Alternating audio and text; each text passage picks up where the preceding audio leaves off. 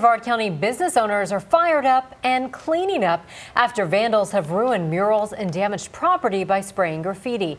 It's happened at least a half a dozen times in downtown Titusville. News 6's James Sparvero is there.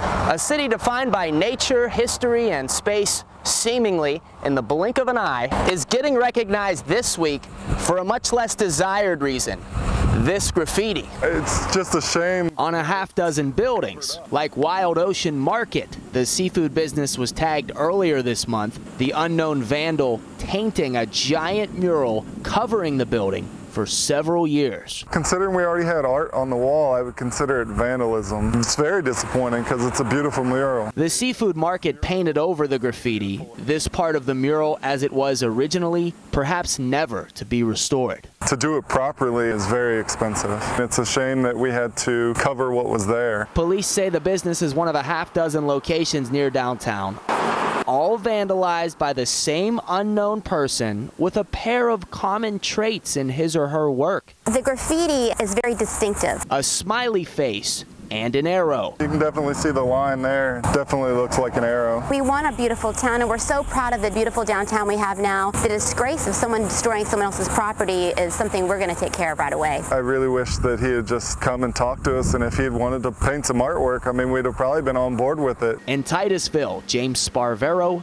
News 6.